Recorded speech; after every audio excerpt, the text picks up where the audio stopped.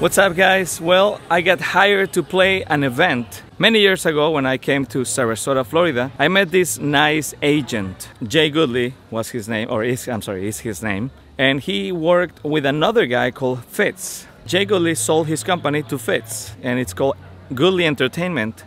And he's like the most professional guy I know in all Sarasota. He got me this event, and it's an incredible freaking place. Every detail of this place is beautiful.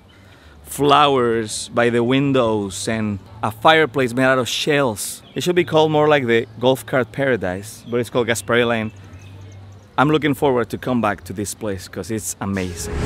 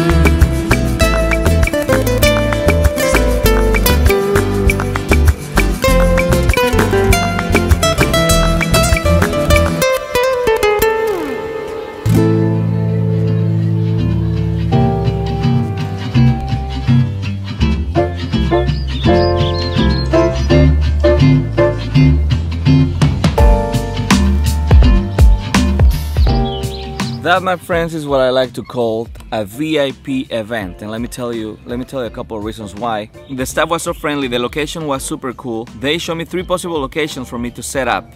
This is very rare. Oftentimes, It's the other way around. I have to chase around the event planner or event organizer for them to tell me where I'm playing, and oftentimes the area isn't ready. There's furniture or no power. In this instance, this person set up an extension cord for me. The guests in the party were complimenting me for my music and giving me the thumbs up. I was offered to have whatever I wanted to eat, and this was a Cinco de Mayo event. The chef was Mexican, and he put together like 20 authentic dishes, and trust me, I tried them and I can say that they were very authentic. They were incredibly delicious, and I wish it was Cinco de Mayo every day, and I wish he was my best friend, and I wish he lived in my house with my family, cooked for us. The very next day of playing that event, I got a call from my agent telling me that they booked me again for next year. I'm thankful to have these kind of events. A couple of facts about Cinco de Mayo. It's an American holiday more than a Mexican holiday.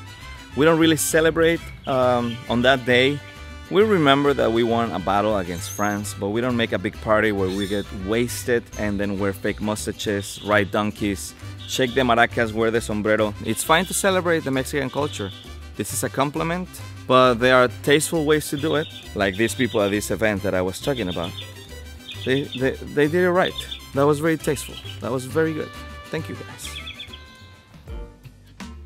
Sometimes the area they give me isn't even set up. It's like full of furniture, so I have to move chairs and couches and stuff. So whenever that event was what I like to call a VIP event. Yeah, when you film outdoors, you have to watch the clouds, and there's a cloud happening right now, so it's gonna get dark. If it's not clouds, it's airplanes. So I have to wait until I can talk to the camera, even though I'm talking right now, because I'm probably gonna use this footage for the very end of the video in the blooper section. There goes the cloud. Goodbye, light.